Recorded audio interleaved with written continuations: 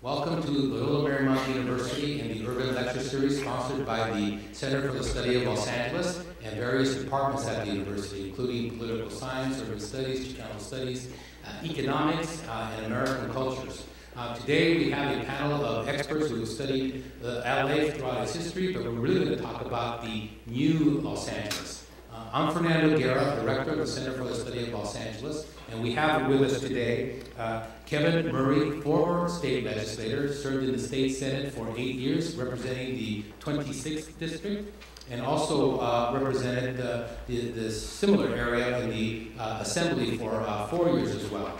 Currently, he has his own firm and has previously worked as an attorney with the William Morris Agency, and also comes from a famous political family where his father also served in the state legislature and currently serves in the Water Replenishment District. Kevin Murray, thank you.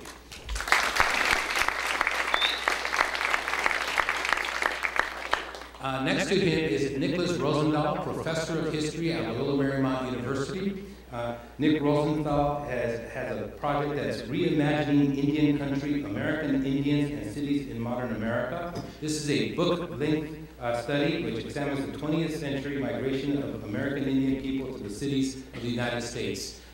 Los Angeles currently consists of the city with the largest number of Native Americans, and as we had discussed earlier, over 50% of Native Americans now live in cities, so we'll talk to him about that. Professor Nick Rosenthal.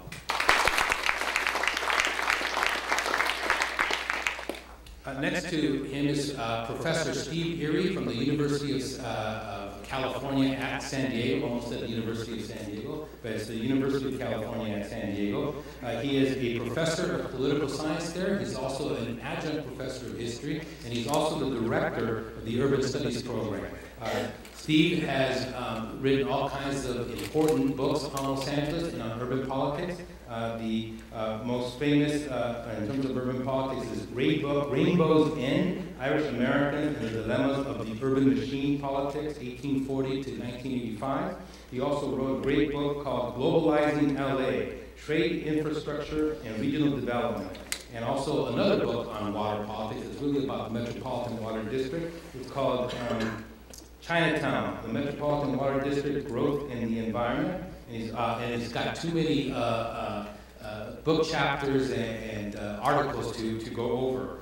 And now running down the aisle to join the list is Dr. Raphael Sonenshein, who is professor of political science at Cal State University Fullerton.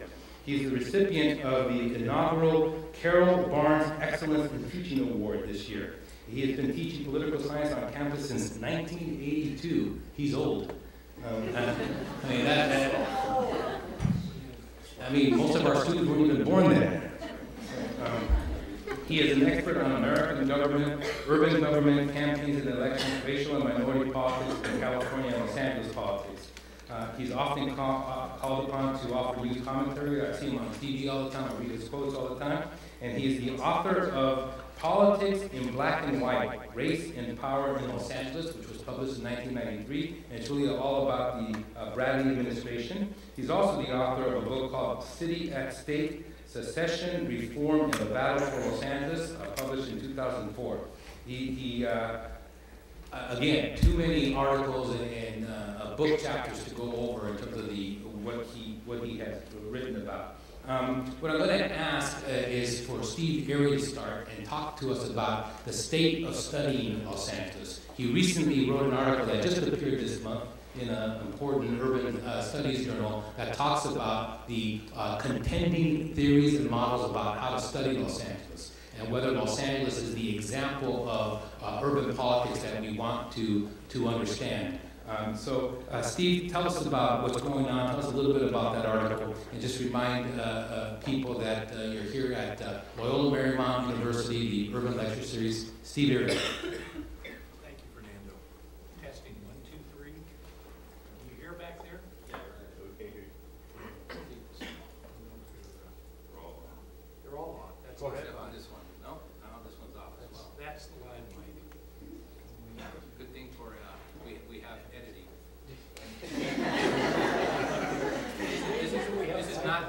This is not live, so we're okay. You're gonna get to edit our segments too. No. That's what I thought. I mean, benefits you. I'll be glad to start, Fernando. You know what, why don't you go ahead and start, and then we'll capture the... Now, understand that I'm here sort of under false pretenses. I thought that this was going to be about studying the old LA, not the new LA. But how can you study And the new LA without the old LA? But they're very different, very, very different. Look, I am from Los Angeles. I teach at the University of California, San Diego. I teach an LA politics and policy making course. The fire marshal closes the class because so many people want to come. Not because of me, but because 45% of our students are from greater Los Angeles, not from San Diego.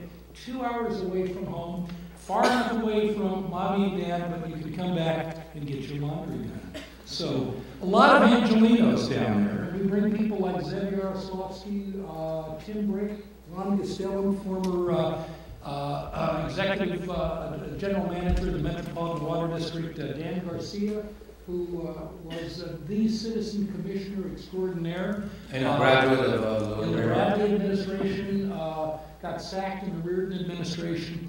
But most of what I do is to study old LA. And I'm now writing a book, actually, it's a much darker view of San Diego. It was going to be called Troubled Paradise. It's now called after the disastrous 2007 fire, the Cedar Fire, Paradise Plundered.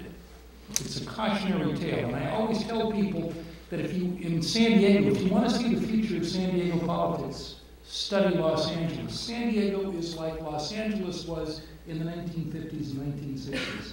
A strong downtown Republican business establishment, weak, limited minority empowerment, labor starting to make some gains, but the kind of contestation that you saw in LA politics in the 50s and 60s, you're seeing in San Diego politics today.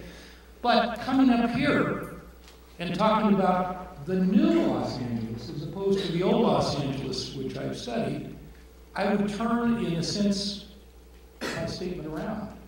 If you want to understand the future of Los Angeles, certainly policy-wise, then you might want to study San Diego, where the fiscal crisis that is now the tsunami that has now hit City Hall. You've seen, the argument about layoffs, ballooning pension payments. We've been doing this in San Diego for the last 10 years. We have a lot of experience with circling the toilet of bankruptcy. We've come very close, and we may still have to file bankruptcy. So San Diego, in a sense, in terms of sort of policy paralysis, the inability to do airport expansion, difficulties in terms of diversifying their water portfolio, becoming more and more difficult, right, to adequately fund public services like fire protection. In a sense, up here in Los Angeles, you might want to study San Diego because San Diego, in this case, is the leading indicator, not the lagging indicator, of fiscal austerity and what it does and policy gridlock with respect to major infrastructure. Yeah, but every major city in America is facing fiscal crisis, in every state. I know we keep focusing on California, the budget problem in the city because we're here, but New York, Michigan. San Diego, in a sense, is the canary in the cage in the mine. It was an early and eager adopter of what we call a free lunch mentality. You want the services you don't want to pay for. It is a poster child for what's wrong with Proposition 13. It was the only big city in California. Explain to our students Proposition 13. Remember, they were only born in 1992. Property tax relief, circa 1978, passed by California voters, put a lid right on a primary source of revenue for local government. San Diego was the only big city that believed in Proposition 13 to the extent that it never found new revenue sources. And in a sense, right, it is sort of an early indicator of what the future is going to be. Now look, if you want to understand the new Los Angeles, as Fernando started this program, we need to talk a little bit about the old Los Angeles. I'm a public historian. I studied public agencies, bureaucracies, which have been so critical to the early development of Los Angeles. That could be the water system, the Department of Water and Power, the port system, the airport system, regional agencies that were birthed out of Los Angeles bureaucracies, the Metropolitan Water District, which is region-wide, but really came out of the Department of Water and Power. But that system and of course the importance of the business community and business bureaucratic partnerships, that system of politics in building big infrastructure projects, we call it the culture of Mulhollandism. The vast LA, in a sense, right, was one of the great leaders in terms of precocious infrastructure development in the entire country, and we would not be here today if we didn't have those things. Tell the students who Mulholland, I mean, they know Mulholland. Mulholland Drive, Mulholland Falls, he was sort of the father of water. He was the water engineer, right, who planned and helped finance and build with public money the Owens Valley Aqueduct that allowed Los Angeles to grow from a small pueblo into the megalopolis that it is today. But that game, that system, right, of sort of bureaucracy-driven growth and infrastructure is largely over in Los Angeles, in both the city and the region today. And it never happened in San Diego, is what you're saying. And it never happened in San Diego, partly because of the proximity to Los Angeles. It could be a free rider on the port system. 90% of San Diego vessel cargo comes in and out of LA and Long Beach.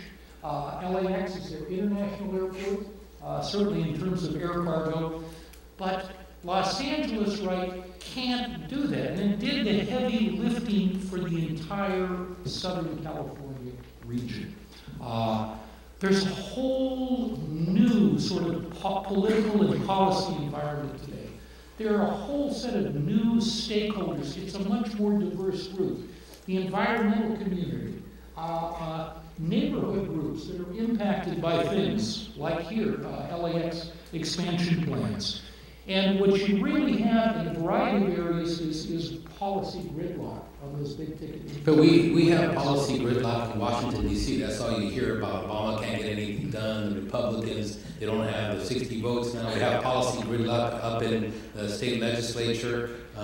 Everywhere is policy gridlock. What is unique about LA or San Diego, or is it just part of the current economic environment? It's that Los Angeles for years didn't have that. I mean, Los Angeles worshipped growth. And infrastructure was its weapon of growth and empire. But that really, the last 20 or 30 years, has largely ended. Explain to the students that if someone from San Diego wants to take a flight just about anywhere, they have to come up to LA.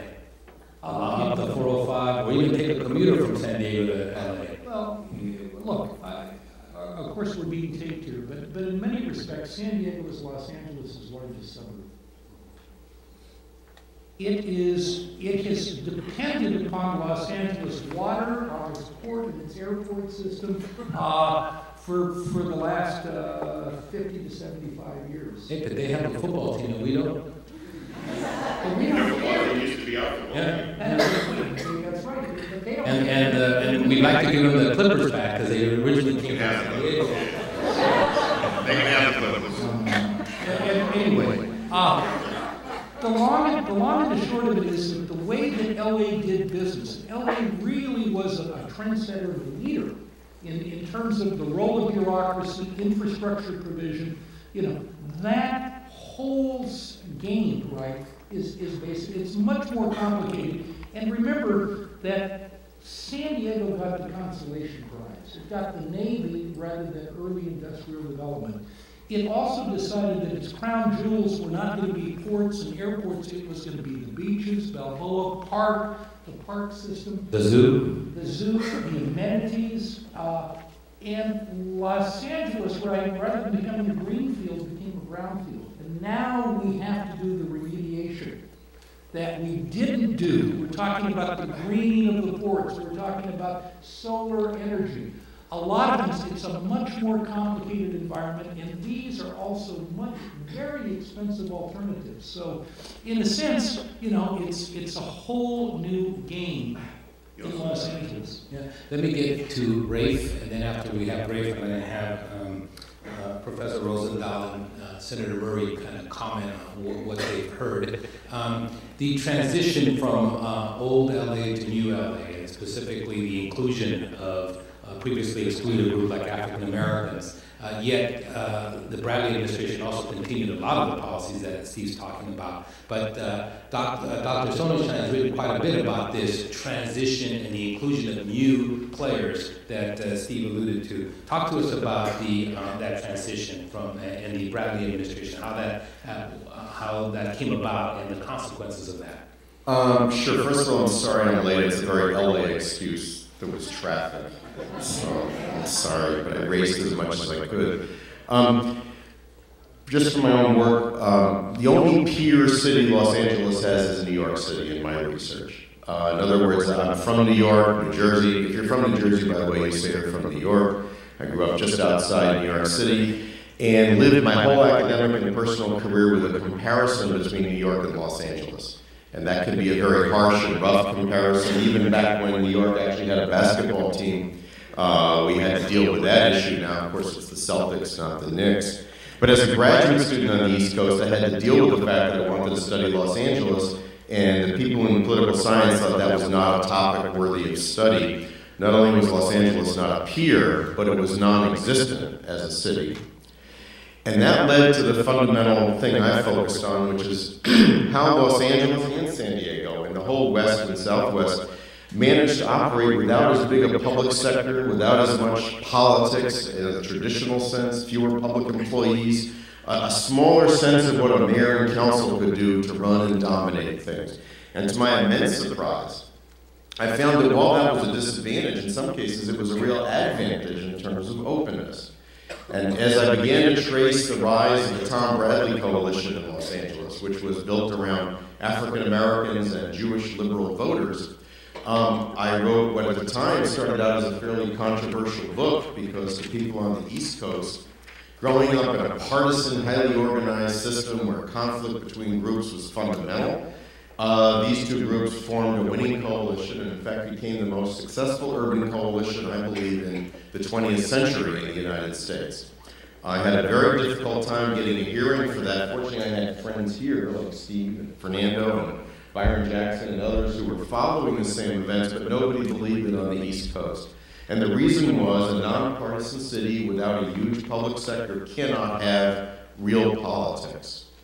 But one of the things I discovered is that people in California, and Los Angeles in particular, had to have the ability to form coalitions because they didn't have as much formal power as political people do on the East Coast. The mayor of New York City could be better nicknamed God, since the mayor has as much formal authority or more than the President of the United States in their political system. They really don't need to form coalitions the way a mayor of Los Angeles has to. So what that meant was that new groups had an opening, they had an opportunity, they didn't have a political machine to fight the way they did in New York City and Chicago and Detroit and Baltimore. Well, you might ask yourself, why does everybody take Los Angeles seriously today? I will tell you bluntly, the main reason was a guy named Rodney King. If you look at the events of 91 and 92, that Los Angeles to remind you that most of our students were born in 1990 or 91. That's how long ago that was. Okie dokie. Rodney King was the young African-American motorist who was beaten by LAPD officers, and it was filmed and shown worldwide. And a year later, when the officers were acquitted, there was the largest urban disorder in American history. And because people didn't want to go inside, many stayed inside, and therefore we have all these students. All right, I think I'm not going to go there at this point. I'm a visitor, so I'm just going to let you tell those jokes. I had the good fortune to be so slow in my book that my book didn't come out until after those events had just passed, which meant suddenly people wanted to know about race in Los Angeles. So what I discovered was that this crazy Los Angeles, so disdained by everybody in my field, actually had done something much more substantial than people had in New York. I got in a lot of arguments over that with people on the East Coast. Well, then I discovered that Los Angeles was also dealing with the rise of immigration, and the same factors were taking place, which was the lack of a strong public sector political machine to block new groups from coming in. By the way, no matter what we tell you in our urban politics class, you have to go back and read Steve's first book to discover that political machines and bosses weren't always so great about bringing new groups in. It's a wonderful book that I hope you make them read, Fernando. It's great. I referenced it in our opening remarks that you missed. Okay, you're assigned it now. But in Los Angeles, where those machines didn't exist, new groups could break in. And what I'm studying now with a colleague, John Mollenkoff from New York, is we're doing comparative studies of New York and LA, and why is it that the child of a Latino immigrant from Mexico is now the mayor of Los Angeles, when a Latino candidate in New York City, the historic city of the melting pot, had no serious chance to get elected. But before I go into this sort of romantic notion about how everything works out so well in Los Angeles, I have to say as a scholar and a realist that many times you feel the absence of those political institutions that they have on the East Coast, especially during times of trouble like today. And you look at the difficulty the mayor and council in Los Angeles have with literally balancing the budget, with generating enough political power to make hard decisions without going to the city council and having as many people as are sitting in this room right now screaming at the council members, and 5 minutes later the council members said, well, maybe we'll just borrow the difference. We won't make any budget cuts. Trust me, in New York City it doesn't operate that way because the elected officials have far greater formal authority and are far less subject to the winds of politics out there because they have all that great formal authority. So I have to say that right now, and it hurts me because John Mollenkoff and I have a kind of friendly rivalry about the two cities, and I have to say that right now Los Angeles is having more trouble than New York in dealing with its economic situation. You have anti-government people everywhere, flooding city halls, screaming at the elected officials. In New York City, they don't mind lots of elected officials doing lots of political stuff. The taxi drivers have an opinion on everything. Everybody's a voter. Everybody's politically active. Out here, they can't wait to throw you out of office, either through term limits, cut your revenue, starve the beast, pass tax limitation measures, and you have to beg and plead for a little bit of money. So I guess to sum up, the great advantage of our way of doing business is that because of the weakness of political institutions, there are greater openings for coalitions, for new groups to come in, and I prefer that. I would trade the other problem, but the other problem you should not glide over. The fiscal and economic crisis of weak political institutions in the face of angry citizens, diverse forces, and government fragmentation leaves Los Angeles and San Diego and the rest of the Southwest subject to terrible winds of change, to lack of planning, to traffic that held me up today. If this were in New York, the mayor could have just ordered the cars to park, and they would have just sent me directly here. I kid you not, by the way, to understand the power of the mayor versus the mayor of Los Angeles. Well, expand on that. Tell them in New York, the mayor controls the schools. In LA, he doesn't. I worked on charter reform in Los Angeles to look at the power of the two mayors of New York and LA, and actually Steve did quite a bit of work on that at the same time. And while the mayor of Los Angeles has more power than the current mayor at the time, Richard Riordan, said he had, compared to the mayor of New York, the mayor controls the schools. The Board of Education is now a department of the city government. The mayor is completely in charge of it. Mayor Villaraigosa had to spend his first term gaining political control of the school district through the Board of Education, which he now basically has, but he can lose that at any time. The mayor appoints and removes all department heads. They work for the mayor. The mayor has thousands of people at his or her disposal. The city council is basically a rubber stamp. Somebody once said that was unfair to rubber stamps in talking about the New York City Council. The mayor is basically, as long as they remain popular, there's virtually no limitation to the mayor's authority. New York City is the only city in the country that has what's called residual powers. That in other words, anything not in the charter goes to the mayor. In every other city, it goes to the city council. That just shows you it's a dominating culture, which is why as soon as you become mayor of New York, you think about being president. The only downside is that you're from New York City, and everybody hates New York City, but nobody ever gets elected as mayor of New York City. But the formal powers, the differences are enormous. We are here at Loyola Marymount University, taking a look at a panel about New LA and Old LA. And we have with us Dr. Ray Sonenshein from Cal State Fullerton, Dr. Steve Erie from the University of California, San Diego, Dr. Nick Rosenthal from Loyola Marymount University, and State Senator, or former State Senator, Kevin Murray. I'm going to turn to Nick Rosenthal. He's a historian, takes a look at old LA. And what's your response to what you're hearing from these two political scientists who think they're historians? Well, I guess I'd start by saying that the historians of Los Angeles have also faced a kind of uphill battle in arguing that their work is important, that Los Angeles is an important historical site, and in decentering the profession and the fields in history, whether it's urban history or whether it's 20th century U.S. history, in arguing that they ought to take a closer look at Los Angeles. I think the King riots were important in 1992 for convincing people that Los Angeles might be worth studying, but I also think that a very important book came out in 1991 by Mike Davis called City of Courts, which did a couple of things. First, it predicted the riots. The second thing it did was that it convinced many people that Los Angeles was just a great place to study the development of modern America. And since then, there has been an unbroken wave of work by Los Angeles historians on the city, arguing for reading the history of the United States through Los Angeles. So I also study the old history, but something I argue in my classes is that this old history can help us understand the new LA. The old LA can help us understand the new LA.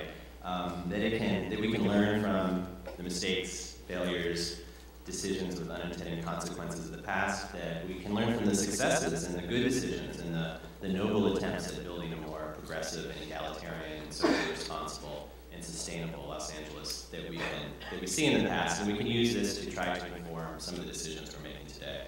So at the very end of the class, we always finish by talking about, say, development in Los Angeles and trying to learn from Chavez Ravine and Bunker Hill and freeway development, from the Century City development in the 1960s that was done with no consideration whatsoever or a blatant disregard for transportation needs and what it was going to do in terms of tying up the city. That when we look to downtown and look at the redevelopment of downtown, for instance, we ought to be applying these lessons of the past to that kind of thing. When we look at the Los Angeles of today, the new LA, the multi-ethnic Los Angeles, that certainly we can look to the past for a lot of bad decisions. We can look at the past, LA's past as clouded by racism and discrimination against African Americans, against Latinos, against Asian Americans, against Native Americans, against immigrants from all over the world. Certainly the 1992 riots seem to be a culmination of these bad decisions in the past, truly multi-ethnic riot. All the way up to the present when we think about Black Latino tensions, riots in LA County Jail, or some of the tensions in the Harvard Gateway area over the last several years. However, I also think we can look to the old history to find possibilities for interethnic cooperation. Historian George Sanchez has done wonderful work on Boyle Heights in the 1950s and 1960s, looking at coalitions between Jews and Latinos in the neighborhood, their political organizing around a candidate like Roy Ball. Tom Bradley very much, I think, learned from Roy Ball and picked up on those types of interethnic coalitions, as did, of course, our current mayor, Valerio Gosa. There are more informal models of interethnic cooperation, whether it's work that's looked at music venues in Los Angeles or dance halls, or even one article I had students this year finish the class with was a article about the Kogi Korean barbecue trucks in Los Angeles, right? And Korean tacos in Los Angeles, and how this represents the kind of organic fusing of different groups in Los Angeles, and whether it's the product itself, a Korean taco, or the people who are flocking to these trucks to buy these tacos. In some ways, I think this represents the best of Los Angeles and some of the possibilities for Los Angeles. One thing I say a lot in my classes is that generally policymakers and politicians have not been good historians. Excluded. No, you're included. But they haven't learned enough from the past as they're making their decisions about the future. That they haven't learned from the mistakes of the past, and they haven't learned from the successes of the past. As I make this argument, however, I also, hope have found someone who claims to be trying to prove me wrong. Charlie Beck, the LAPD chief, actually says he's learning from the past, right? That he came up during what he calls the dark days of the LAPD, under the reforms that were first put into place by Chief Parker, William Parker, and then he came up under the administration of Daryl Gates, one of his proteges. Many historians would argue that it's these types of policies and reforms that largely explain something like the 1992 riots. He is arguing that he has learned from that and is trying to change the direction of the LAPD. And it was fascinating to see that. Nick, I'm going to ask you a question and then want Rafe and Steve to also answer before we turn over and start picking on the senator. 5 years after a student of yours graduates from your LA politics class, or LA history, okay, and Steve and Rafe, what are the 3 things that you would want that student to remember?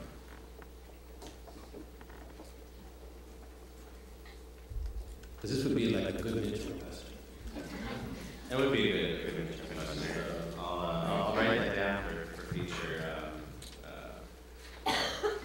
Think about that. I want them to think about some of the promises of Los Angeles. I want them to think about how so many different groups have come to Los Angeles because of what it seemed to offer them, and different groups that have in fact, realized some of those opportunities. I deal with Native Americans in Los Angeles. For instance, I write about American Indians who came to work in the Hollywood film industry during the early 20th century, during the teens and the 20s, and worked as actors and technical advisors and stunt people. And for many of them, this was an incredible opportunity. Everyone wanted to come to Hollywood during this time, right? But here are people who are living in very impoverished environments, people who may have begun their lives fighting the U.S. government and then felt they would be confined to a reservation for the rest of their lives, or faced boarding schools run by the federal government that taught them that they had to couldn't practice their Indian culture anymore, and all of a sudden here they are in Hollywood, working in Hollywood, working as film actors. Just out of curiosity, so who would be like a famous case like that, a success story? Well, and then the flip side of that, though, is that there's still serious limitations. Oh, sure. So most of these actors did not play starter roles, so we don't remember their names today. Someone like Luther Standing Bear, who eventually became an activist for American Indians. He's one of the ones who if you look close enough, you'll see his name. Especially during the era of the Western and the John Wayne movies, there were a lot of supposed Native Americans on film, but some of them actually were. Yeah, absolutely. And so that's something I try to impart to students is that I would kind of label, so one of the things you would want students to remember is what I would call multicultural immigration, optimism, and reality. Or opportunities and limitations, and how groups work to negotiate those, right? Steve? It's an LA politics class. Okay, 3 things, not 5, not 10, 3. We might even just leave it with 2. The first is that historically, LA is a city that should not be. It's an absolutely improbable city. San Diego had the natural harbor. We didn't have water. We were half the size. square mileage of the city and county of San Francisco 100 years ago, how did LA, improbable Los Angeles, grow so big? And some of those decisions were mistakes. But how did LA grow? And it's either Mike Lees or Kevin Starr called it Bismarckian municipal will. The Iron Chancellor of Germany. Bismarckian Municipal will. It was really about leadership in the public and the private sectors in terms of providing the ingredients, the infrastructure, the formula for growth. So it's an improbable story. The fast forward to today, because it's not only a course that I teach on the city of Los Angeles, it's on the 5-county Los Angeles region. The difficulty of regional cooperation and coordination over a whole host of things. And my case study of the Metropolitan Water District, which even complicates matters more because San Diego, as well as the LA city and suburbs, right, are members. And they've been fighting since day one. But the whole question of how you manage a megalopolis of, the county, 10 million, the metropolitan area pushing 20 million now, when it's politically fragmented. 5 counties, hundreds of municipalities. The city of Los Angeles, certainly historically, right, has had a huge impact upon the region. But the region, the centrifugal forces, the forces that pull away are so great. How do you get together, right, to deal with regional projects and regional issues? Los Angeles is a work in progress. Fragmentation, improbable LA, 2 things to remember. 2. Right? Not 5, not 3. If you take my LA politics class, you'll come out of it with 3 things. 1, the enormity of the significance of Tom Bradley in Los Angeles history as a person who basically transformed a conservative, sleepy city run and directed by an out-of-control police department that was essentially a government unto itself, and managed as an African-American to get elected mayor, rein in the police department, and open up the doors of City Hall to a multi-ethnic community. And also as the precursor to Barack Obama. In fact, the one character in American political history you can look at as drawing a direct line to Barack Obama is Tom Bradley. So, every city generates remarkable people, but Tom Bradley is... I think Tom Bradley also discovered the internet, and what else did he do? He did, and he invented fire as well. It's underappreciated how valuable that was. All right, I'm a bit of a Tom Bradley fan. But I do believe that it just happens that this city had one of the most important historic figures in American history, and I continue to find linkages. I just wrote something that came out today, quoting one of Tom Bradley's aides, something he said about Tom Bradley that applies to Barack Obama. He said, "People mistake civility for weakness." That was something Maureen Wiener said to me about Tom Bradley. And I think it very much applies to President Obama as well, for many of the same reasons. Secondly, if you take my class, we'll take a field trip to City Hall. We have a wonderful time. We eat lunch at Philippe's. All right. You have to eat lunch at Philippe's. But what you learn is that the elected officials in Los Angeles are just right out there. You can walk up and talk to them. My class sits there, the controller comes by, the council president comes by, the deputy mayors come by, the council members. And to appreciate that if you wanted to, you could go down to City Hall like I did in 1974 and walk in the door and get a job somewhere. You cannot do that on the East Coast. And that comparison is very important because the political structure is so developed there that if you don't know someone, you don't have a relative, you don't have a connection, you can pretty much forget it.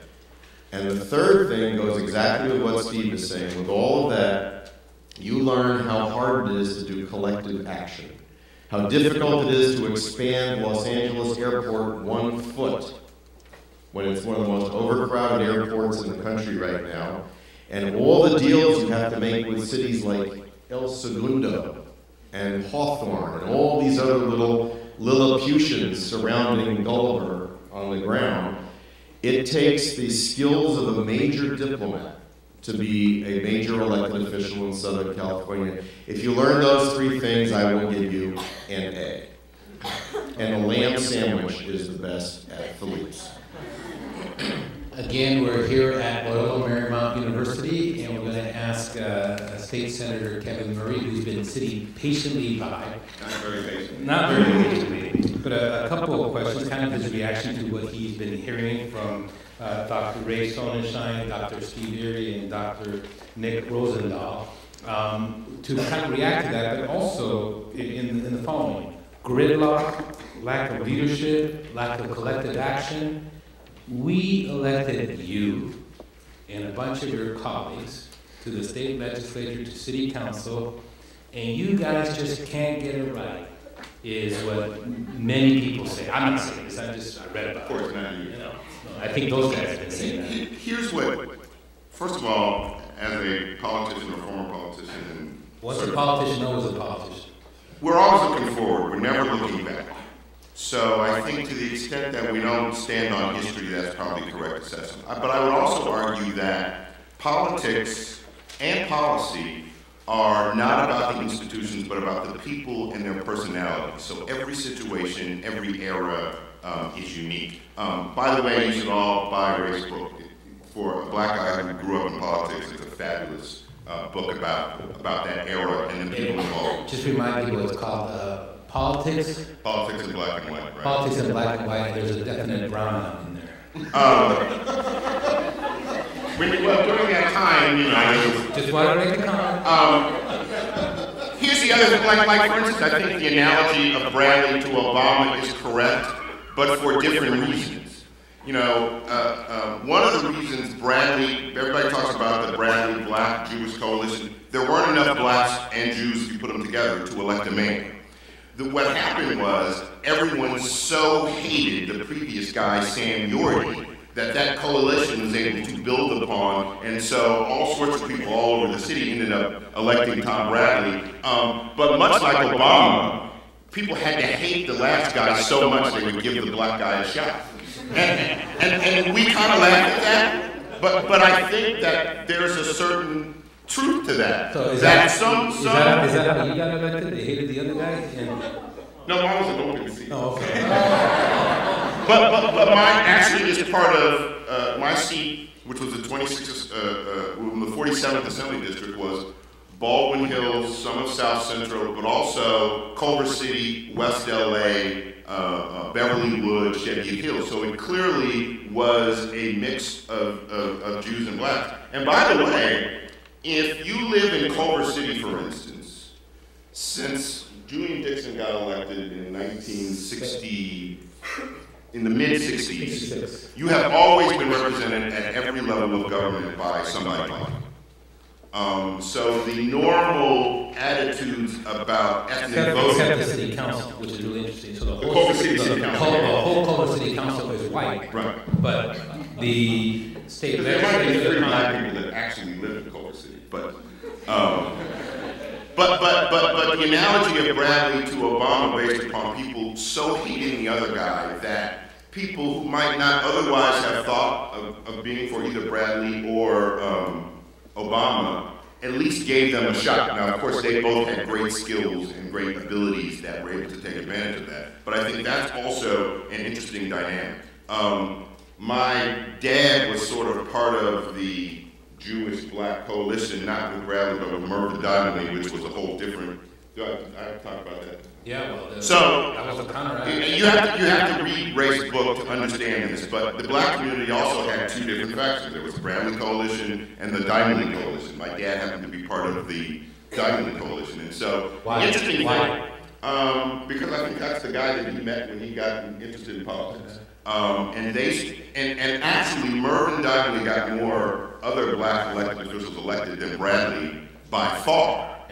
And most people would argue again. I don't know, did you go into the Bradley governor thing in your book? Yeah. So most people would believe that Bradley is not governor because in the general election he decided not to do big get out the vote campaigns with black voters. And so it wasn't that black voters voted against him, but they just didn't show up that day. So unlike what we saw in 08 with every single African American black a green-covered city. They all came out. Right. They all came out. Here's the other thing I would say about LA in terms of its ability to govern now. Here's what LA doesn't have that other big cities have, and even San Diego has, is LA has no more city fathers. There used to be a group of, Republican guys who were business owners and ran corporations who mostly had big offices in big office buildings downtown and went to the California Club and helped make decisions or helped give at least sage advice to the leadership.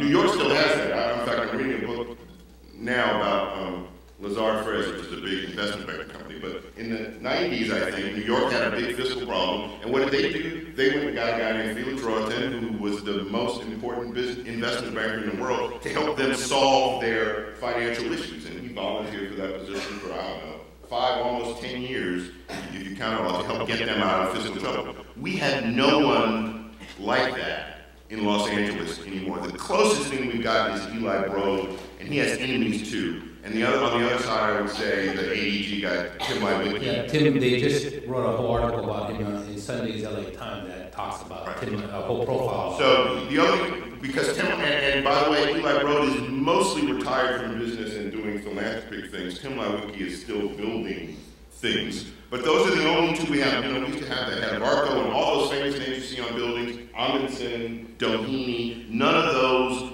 families and or companies exist in Los Angeles anymore, and the power has shifted somewhat to the West Side and Beverly Hills.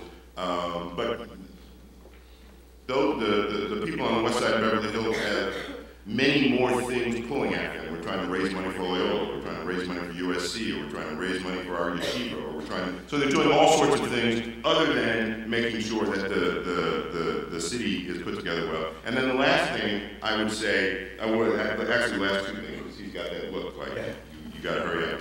The last two things I would say is that we do have a weak mayor system, and we used to say that weak mayor equaled strong city council. But now we have this thing called neighborhood council, so that we really even have weak city council people. Because that's something that Ray created, bro. Yeah, that's Ray's fault. He created those. So what you have with neighborhood councils is you and we did this on purpose, and we thought it was a good idea at the time, and most people supported it, but now you have some inactivity because the people in the neighborhood council, much like the squeaky wheel in every case, make the most noise and sort of freeze the city council people from doing things. And the other thing we have for policy gridlock is you have the best example down right behind us is lawyers. And having been a lawyer, the environmental legal community has sued to stop every major project that has been proposed in Los Angeles that they didn't like for one reason or the other. So what we don't have is reasonable discourse at any sense. We have a bunch of people who have their own idea and have the ability in one way or another, be it legally or politically, to just stop something. So that's why we're slow in transportation. That's one of the reasons, at least in the last decade, we're slow-moving transportation things, is because we have now let too many people in. And sort of that whole idea of you want inclusion, but under Mussolini the trains ran on time, is a dichotomy that we have not solved. Yeah. Let me make one statement and then ask you another question. Okay, so one of the constant theme that you've seen from all four of our panelists are old players and new players. Who are the old players in terms of your civic leaders? And so who are the new players? You talked about environmentalists, neighborhood councils. We talked about immigrants and labor unions. So that it's really a different LA in terms of the new players and the old players. But we also seem to be saying that old LA seemed to work and it built on tangible things. But it didn't particularly work when it came to intangible things like integrating immigrants or having the police department police the community correctly and all that. But given all that environment, you are or were a policymaker. In the back rooms when you guys are talking about this, how cognizant are you of all this kind of stuff, or is it just the immediate bill that's before you, and are you looking at the consequences? How does that work? No, I think you are. Most people go to Sacramento or to the city council or to whatever office they go to with an idea of doing something. Then what happens is that you find out that you need to convince these other people to share your vision. And you know, I learned this when I first went to Sacramento. I gotta get, and when I was in the assembly, you gotta get 41 people to agree with you. Well, even in the best of times, there are 25 people who disagree with you and disagree with you for legitimate reasons because the people in their district don't agree with whatever that concept is.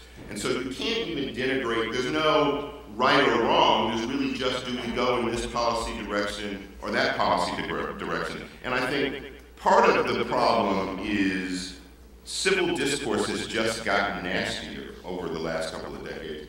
People in the generation before me, Republicans, Democrats used to hang out and go out to dinner and socialize. None of that happens anymore.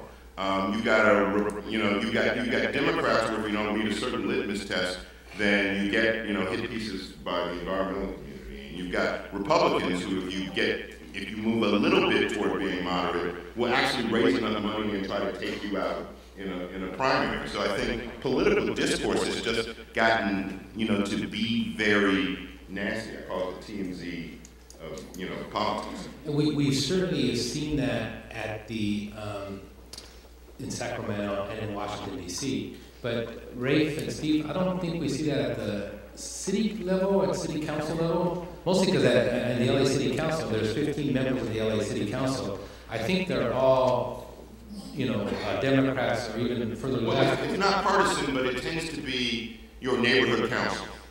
For instance, Jack Weiss ran for city attorney. Most people believe that the main reason he lost is because there was a vocal group of people who did not want a specific development in Century City. Maybe that's not the only reason he lost, but one of the major issues was there was a small group of people who were particularly vocal about a particular development in Century City who raised the most ruckus. A guy named Tyrone Beatty almost got elected to, within a few hundred votes, I think, to succeed him because he had rounded up these neighborhood council people. So I think there's so many voices now that we've said everybody should have a voice, and we've given them all a platform, and that platform, frankly, has caused us gridlock. So then the gridlock and the conflict is not Democrat versus Republican at a different level, because it's a nonpartisan city. So again, we're at Loyola Marymount University. We have some great guests here, Dr. Sonenshein from Cal State Fullerton, Dr. Stephen Erie from the University of California, San Diego, Dr. Nick Rosenthal from Loyola Marymount University, and former state senator Kevin Murray. The question. Hello, I'm Asia Kuala. I'm a junior transfer, and my question is in regards to immigration. How different were the immigration policies from old Los Angeles in regards to, the new Los Angeles? Are there any differences, or just any type of information regarding that? Yeah, let's turn to Nick and the type of immigrants that arrive in LA today versus the type of immigrants that used to arrive in the 50s and 60s, and even going back further. And certainly the city of LA doesn't form federal immigration, but they, in a sense, almost had immigration policies when they try to keep the Okies out and send the LAPD to the Nevada border and things of that nature. Nick? Well, yeah, I'd say the immigrant makeup of old Los Angeles was shaped certainly by federal immigration law, but also by the uniqueness of Southern California as a region. So in the first half of the 20th century, there are successive waves of, say, Asian immigrants who are coming to the Los Angeles area, largely to work in agriculture, but also into the city at the same time, Latino immigration, especially after the 1924 Immigration Act, which cut off so much immigration from Southern Europe and Eastern Europe, and Southern California business owners looked to Mexico in particular, Mexico and Asia as sources of immigrant labor. Things changed dramatically after 1965 because of the overhaul of federal immigration law in 1965, and so larger numbers of immigrants coming from other parts of the world, both legal and undocumented immigration. I think one of the big things that's changed since 1965 is a very middle class or even affluent immigrant population from places, say like Taiwan or the Middle East. So much of the economic development of Los Angeles post-1965 has depended upon these immigrant streams, as well as continuing streams of undocumented immigrants from Mexico, but also now from Central America, especially since the 1980s. Yeah, you know, immigration is such an important theme throughout LA history, and I want to have both Rafe and Steve comment on that. But there's also what I like to call the myth of immigration, or the myth of multiculturalism, because LA, especially in the 1900 census, according to one of the books that the class is reading there, Vogel-Harrigan book, he actually has a footnote there that calls LA the most white, the whitest major city in American history. So that students, I know when you look out today and you drive to Los Angeles, you know, it's tough to find, you think it's tough to find black guys in Culver Cities, it's tough to find white guys almost anywhere else in parts of You know, it's LA. interesting, East LA, you know, is not a part of the city of Los Angeles. So a lot of this is how you play with the numbers. If all the Latinos are in East Los Angeles, as we all thought they were, it's not a part of the city of Los Angeles. Rafe? To be perfectly blunt, between the comparison of New York and Los Angeles has been unremittingly hostile to immigrants for about 100 years compared to New York City. The whole doctrine of the melting pot is a New York concept, it is not a Los Angeles concept. And even at the time when Los Angeles was most seen as a white city, it was partly because of the almost total invisibility of people who lived there, not their absence.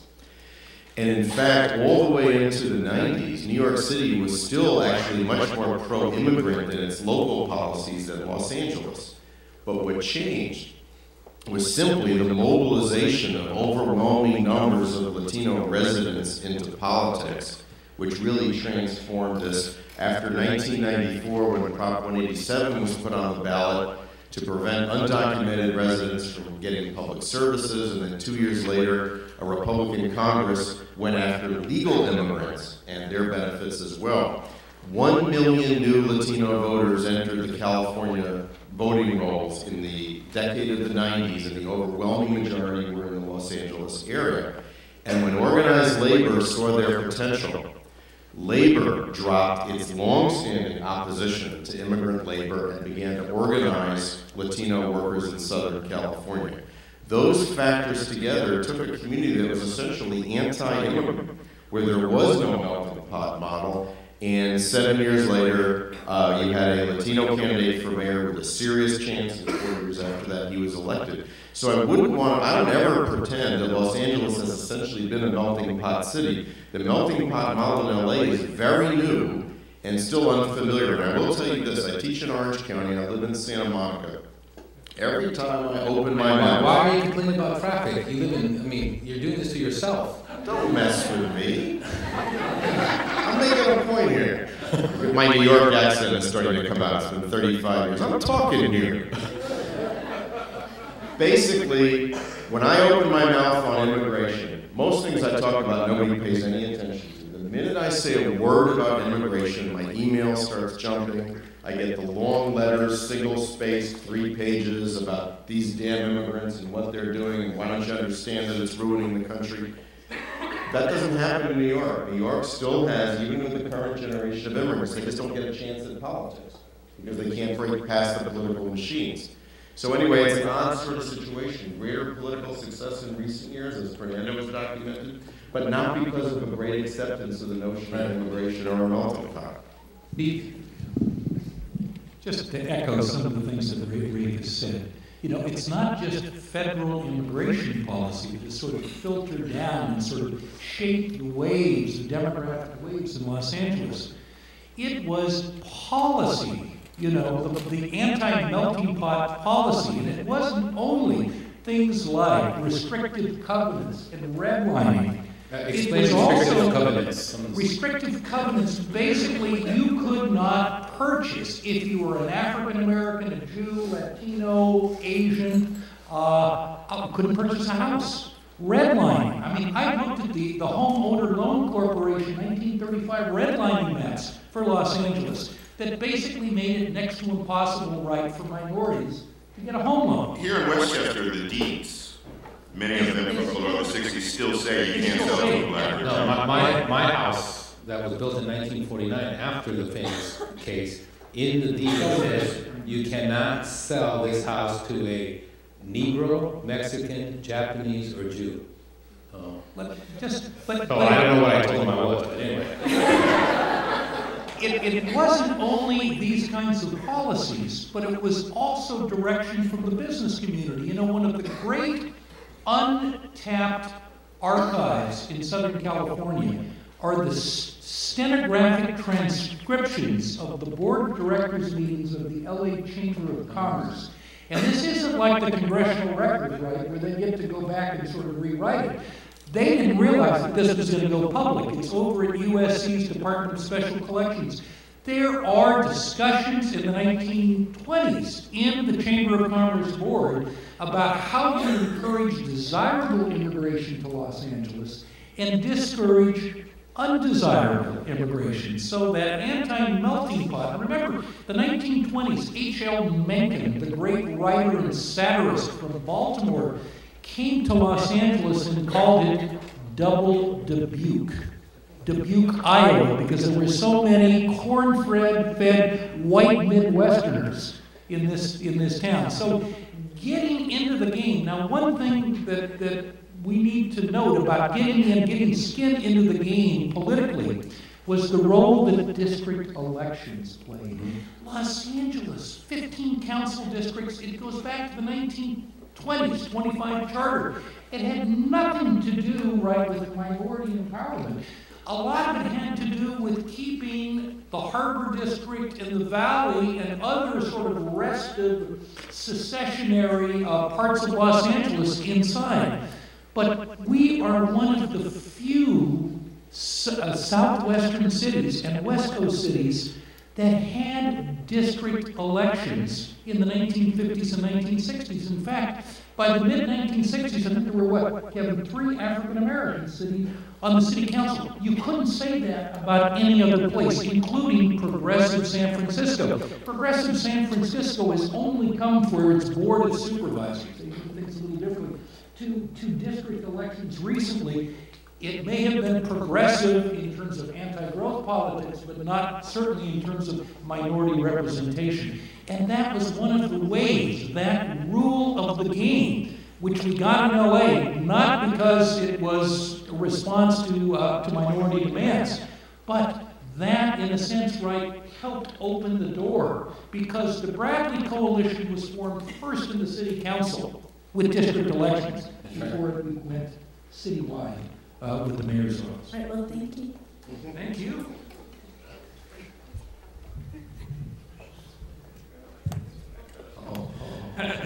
All right, having only lived in LA for the past few years. Name. I'm Daniel Brennan, and I'm a junior at Loyola.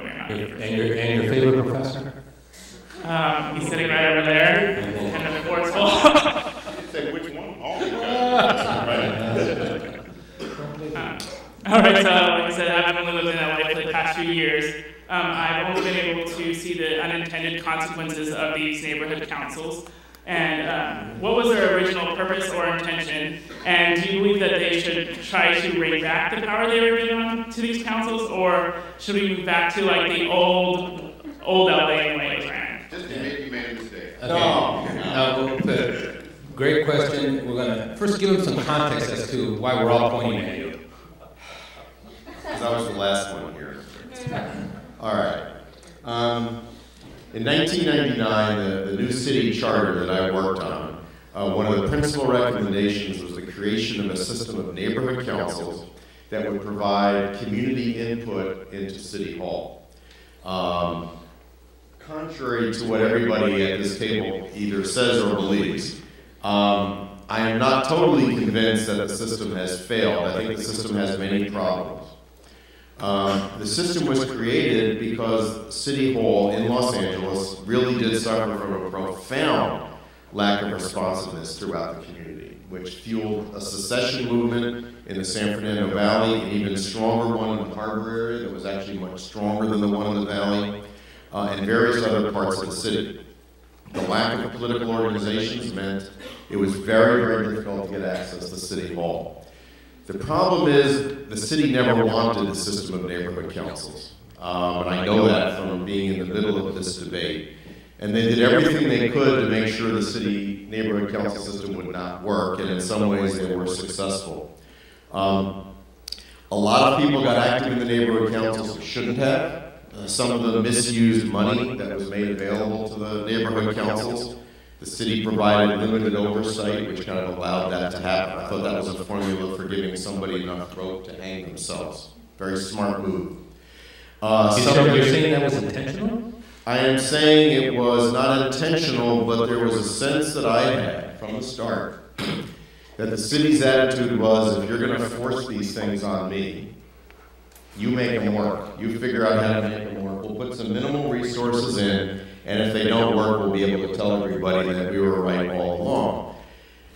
In reality, some of the neighborhood councils worked very well, some of them worked very poorly. One of the best examples of success was in the Northwest San Fernando Valley, a neighborhood council that I knew very well, in a very thorough and open process, in consultation with their council member, stopped a Home Depot development that should not have been built in that area under the plan that it presented. That, to me, was a legitimate use. Other neighborhood councils, just as Kevin points out, were absolutely dead set against any growth of any kind, and saw themselves as a total adversary of City Hall. I thought that was a mistake, and I spent many nights explaining to them that the purpose of neighborhood participation is not to bring down City Hall and not to bring everything to a halt. Right now, they're under tremendous pressure from City Hall to either be abandoned or to be defunded. I think their mission needs to be refocused. I always thought the mission of the neighborhood councils was to provide input to City Hall that it was not getting. It has never really achieved that mission. I, for one, am not willing to give up on them, but I am willing to accept responsibility and discussion for the fact that in some ways they've gone off the rails. And in some ways, I think the city bears a lot of responsibility. When your kids are running around the streets getting into trouble, it may have something to do with your parenting skills.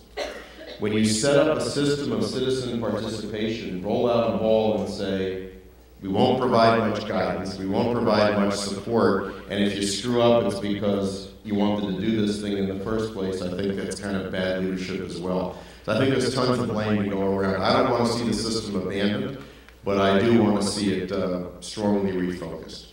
Kevin, can you respond to Nick to make some comments? I'm sort of agree with you. I think they don't work, and I think they're based upon two flawed concepts.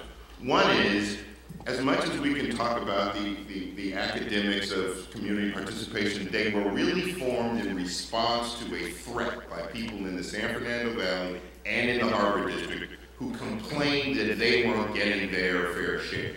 They kept electing their city council people. In fact, the mayor, Jimmy Hahn, was a long-time San Pedro guy, and the people in the valley kept electing their person, and they had very talented people representing them. But it was really in response to secession threats.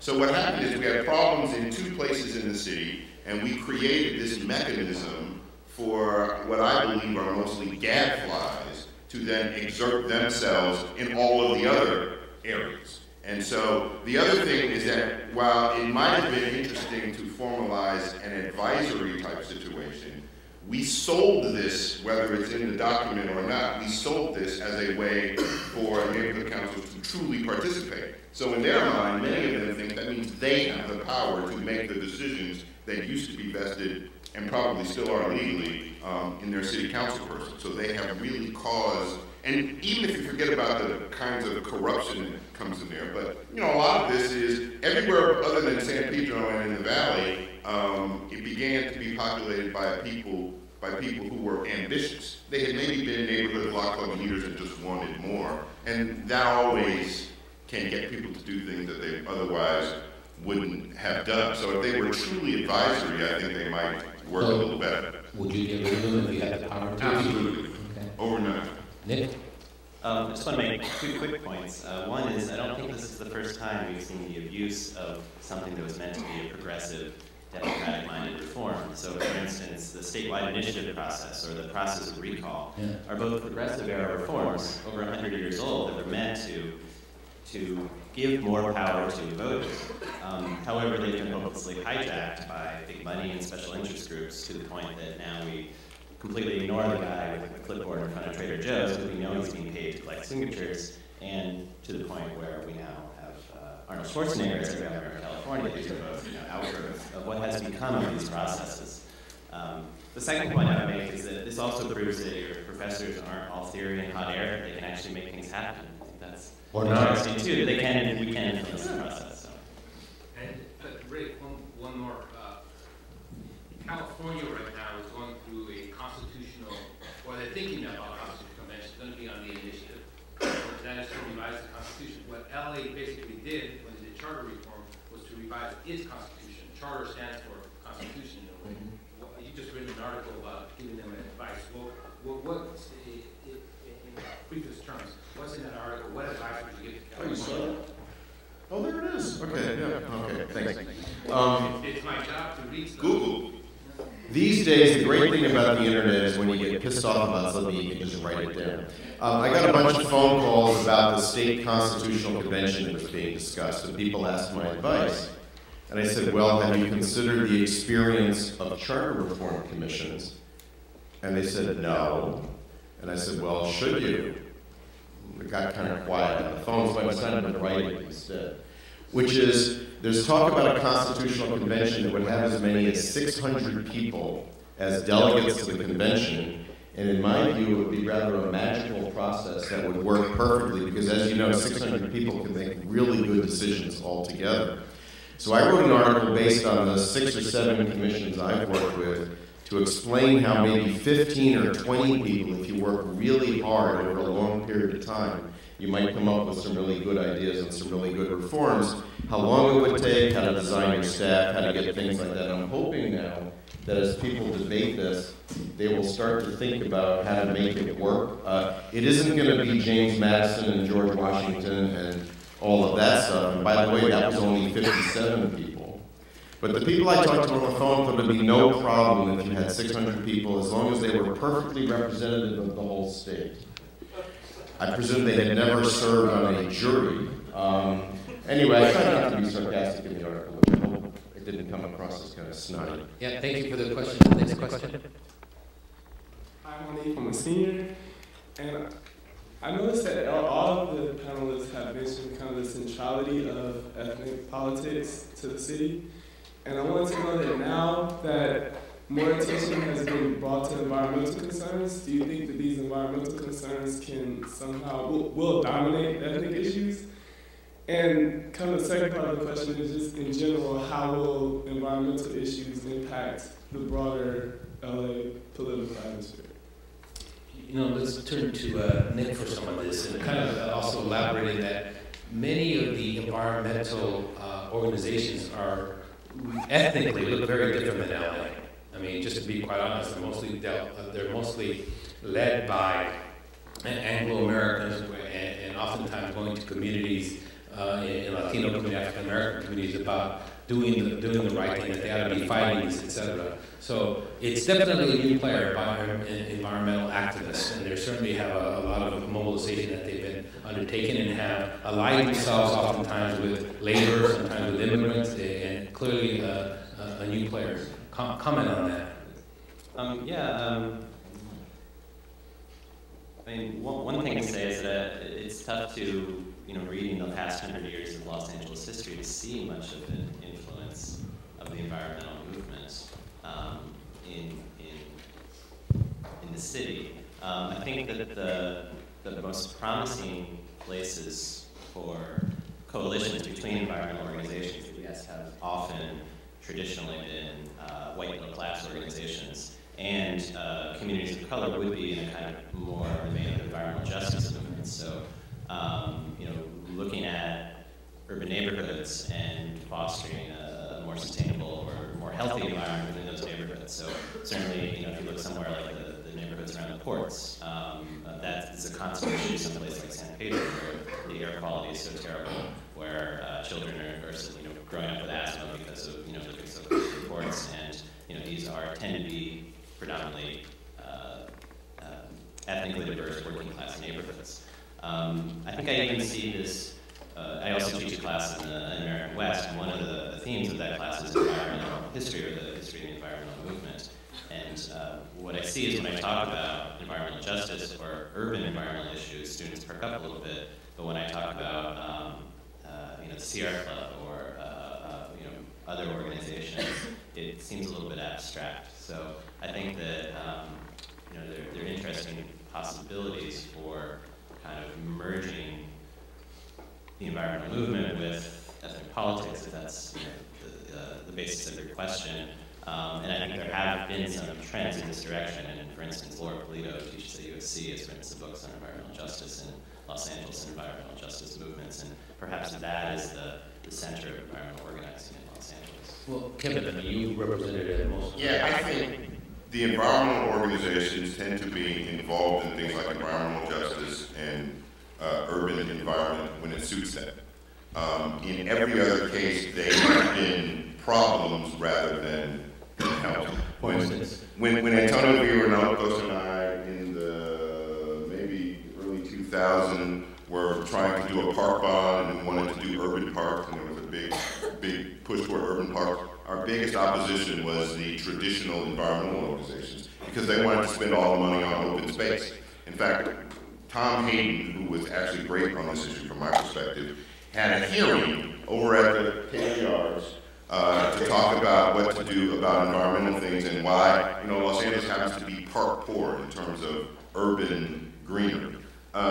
To talk about what to do about urban parks, and this kind old gentleman from the Sierra Club, who is probably a lefty in his heart and probably doesn't think he has a racist bone in his body, he said, well, people in the inner city, what we can do is bus them to the Santa Monica Mountains so that they can enjoy it all. And as much as that is a little bit of an anomaly, it is not too far from the thinking. One of my colleagues, Senator Martha Scudia, has had as a big core issue for her environmental justice.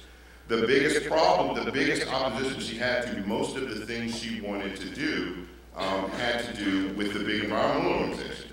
She wanted to clean things up in her district, but also encourage development. So to the extent that she had two different goals and was trying to merge them, the environmental organizations had sort of a no retreat policy based upon what they thought was the thing to do. So what they do is if you don't do what they say, they sue you.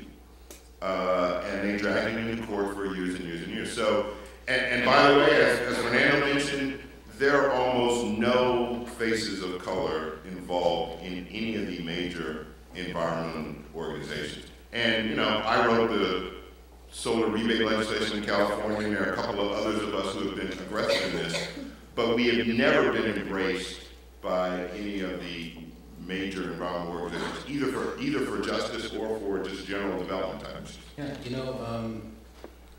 Latinos are actually very environmentalists. I mean, if non-Latinos used mass transit to the same extent as Latinos did, Rafe would have gotten here 15 minutes early. That's true. There would be absolutely no traffic. Maybe if they understood transit dependency, Yeah. we'd have a better. If non-Latinos used square footage space in terms of housing to the same degree as Latinos, there would be absolutely no housing shortage in California. You guys all be there. Okay. Steve. One of the interesting things in Los Angeles is that you're beginning to see on specific issues the emergence of this Oddfellow coalition of environmentalists and organized labor. Yeah. The Solar Power Initiative, the Clean Trucks Initiative down towards the labor unions see this as jobs. This is a jobs issue. Ordinarily in the past, labor was part of the growth machine and the environs were there to stop it. Watch this very carefully, right, in terms of the future of LA But politics. explain to the students, because we are going to have in a couple of weeks, Mariela is also going to be on the panel. Explain the solar initiative and the DWP and why the unions were for that. Well, it sort of created a monopoly, right? A fellow by the name of Brian Darcy, and this is the Local 18, the Brotherhood of Electrical Workers, that basically... This is a union leader. This is a union leader. Some think that he runs and has run the Department of Water and Power for a lot of years, but basically they would be the ones doing the installation of the solar panels. It was like a jobs program. all around the city. So, but watch this. This is a But very not only the solar panels, not only on public buildings, but on private. on It was any. a question of who was going to own them too, Right. if you recall. So, Right. stay So tuned on this. they put the city, along with IBEW, the International Brotherhood of Electrical Workers, which is the union of the members of the DWP, put an initiative on the ballot to have the city support solar panels, and everybody's for that. But within the initiative, only they could install them, which meant that their union membership would almost double in size. And they came back from having opposed it at the state level. Correct, because they didn't care about that then. Interestingly enough, a lot of other unions opposed it because it excluded them. So that it had interesting politics. Thank you for your question. Good evening, guys. I'm John Agnes. I'm a senior here at LMU. I actually have 3 questions for you, if you don't mind, Eric. Quickly. Okay. I'll be fast. One is if political discourse has gotten to a point where everyone has their own opinion and wants to stop any kind of progressive action, if we have let too many people into politics, is there a way to organize a coalition to fix the obstruction and move the ball forward? That's one. 2, isn't there a way for Los Angeles to restructure the power in the mayor system so it's as effective as the mayor system in New York? And 3, is there a way to organize another coalition for the 5 regional counties of LA to meet and cooperate? Okay, great, John. Political discourse obstruction, we're going to give that to Steve. The restructuring for a more powerful mayor to Rafe, and the coalitions for the 5 county areas to Kevin.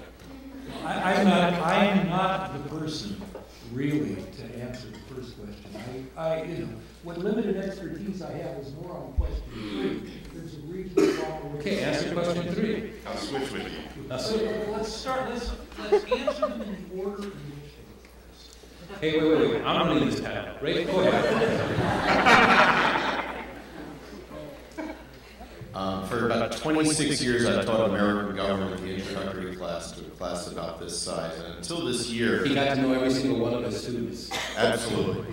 Until this year, it was kind of fun to talk about checks and balances and the great fascination of American democracy. I don't think it's funny anymore. American democracy right now is a joke. I mean, democracy to a political scientist is about majority rule, competitive elections, and when the majority wins, they get to implement their policies until the public gets sick of them, and then the other party gets to come in. We are in a fundamental crisis in California and in Washington, D.C. And ironically, the party that wins gets blamed for that structure. We have a California system where it requires a 2/3 vote to pass the budget and raise taxes, which I think is insane. It's as if it's popular to raise taxes. You have to punish people by making it impossible. And in Washington, we have the House of Blowhards, known as the Senate, in which it apparently takes 60 votes to breathe, not because it's in the Constitution, but because it's in the rules of the Senate, and God help us if we were to threaten the rules of the Senate.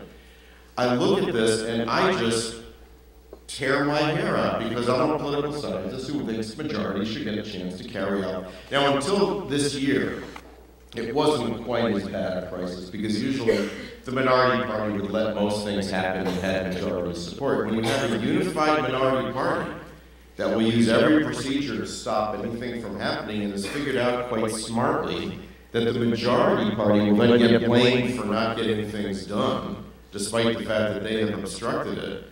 It is, I don't know about you, but I go crazy watching this stuff, thinking you hold an election, you change things, and then see how it works out. This is a serious problem. What's the solution?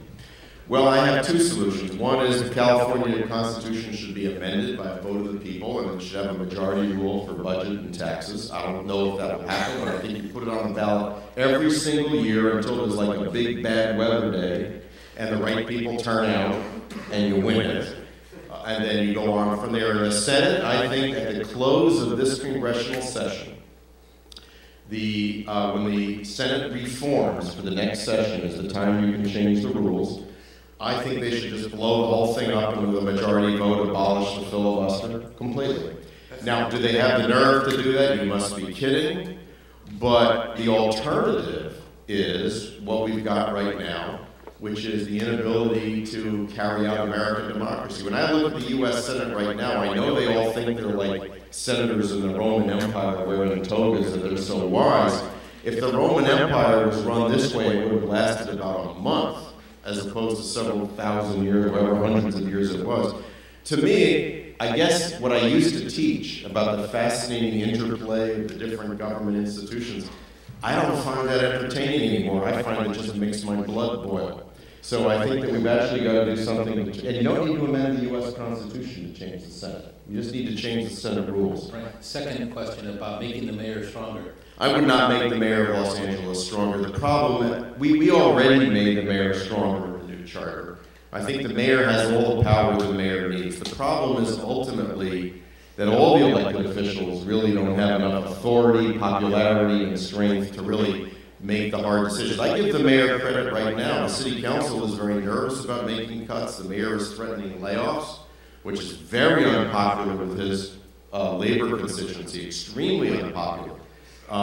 It's easy if you're not supported by labor to talk about laying off city employees. He is, and he's making those threats. I think he's going to have to carry those out. The city is in such terrible trouble. The city council would much rather have the mayor make those decisions. How much do you think term limits plays in that? I think term limits have actually been good for Los Angeles and terrible for the state of California. I think term limits have destroyed the state legislature in California.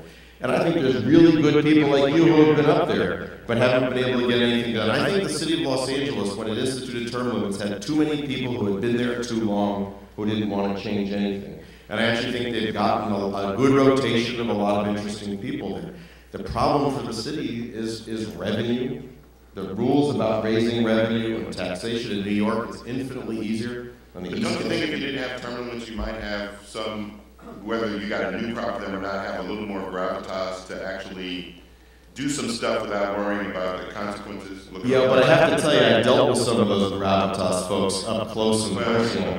And you sort of had to drag them out when they were about 110 years old, and their gravitas had turned into God knows what. And the fact is, they didn't want to do anything at a certain point because they were going to be there forever. Steve, regional fragmentation. The problem is you've got to look at the distribution of benefits and costs. You look at projects, and depending upon how that plays out among the subregions, the counties, right, you get cooperation or you get conflict. You know, we've got a regional rail system, right? And if you look at the distribution of benefits and costs, it tends to benefit the counties. They may underfund it, you know, and there are safety issues, but we have a regional rail authority. We attempted, Cliff Moore at LAX for years tried to breathe life into a regional airport authority to basically spread the load from LAX. We put all of our sort of eggs in one basket, not only to Ontario, which is part of the LA airport system, which may now be privatized, but to new airports in Orange County and the outlying areas. The problem with a project like airports is the benefits, the economic benefits are widely dispersed. The environmental costs are heavily concentrated. And so what you really got from the outlying counties that continue to rely upon LAX and to a lesser extent Ontario is not in my backyard. You saw El Toro crash and burn. You know, Orange County, when it rejoined the Southern California Regional Airport Authority, which was composed of many of these counties and the city of Los Angeles, basically said, we're going to have, even worse than the filibuster, we're going to have a veto system. Any member can veto a project, and that was to keep another airport out of Orange County, you know.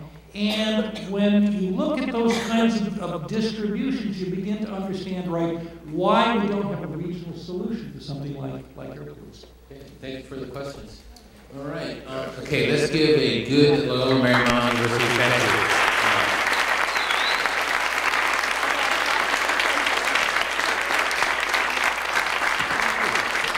See you guys next week, and if some of you want to come and ask for more questions, some of the speakers will stick around for a while.